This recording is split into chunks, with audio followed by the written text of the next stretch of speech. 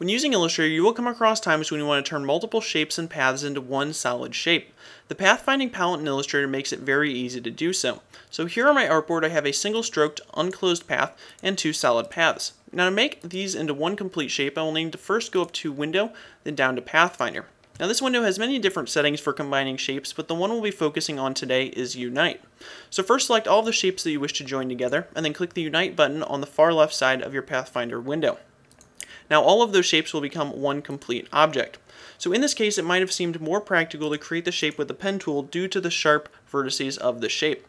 Now in the case with these shapes over here, you can see the real time-saving capabilities of pathfinding by easily creating a complex shape with curves and points with one simple click. So this has been a 60-second tutorial by River City Graphics. Be sure to subscribe, rate, and comment for more.